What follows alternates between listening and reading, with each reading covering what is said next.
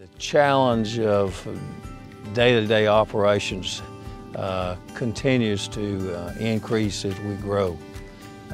But fortunately, we've been able to accommodate those changes. When it comes to the logistics and bringing everything together, there's a lot more that goes into it that people think. You know, we have certain varieties that are grown at certain farms. Not all varieties are grown at all farms.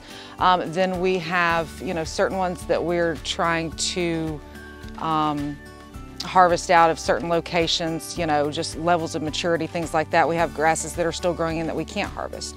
So when you go and you look at it logistically, like, okay, I want all these trucks, all these deliveries going to Atlanta to be on the same truck and whatnot, that's not always possible. Just depends on, you have to do it the most efficient way possible.